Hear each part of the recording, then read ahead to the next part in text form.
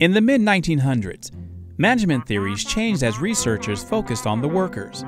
These theories were referred to as humanistic or behavioral because they considered the employees' attitudes, behaviors, and social needs.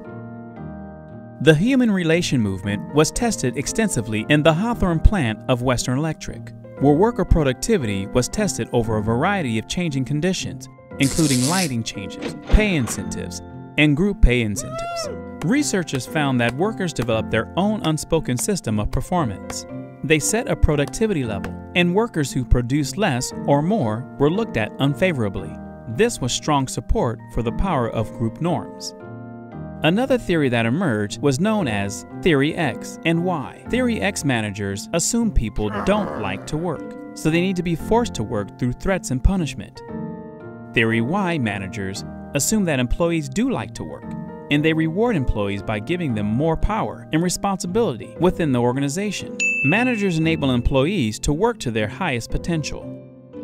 The humanistic movement kicked off the management research trend to focus on the employees' attitudes, behaviors, and social needs, and set the stage for modern-day management practices and research.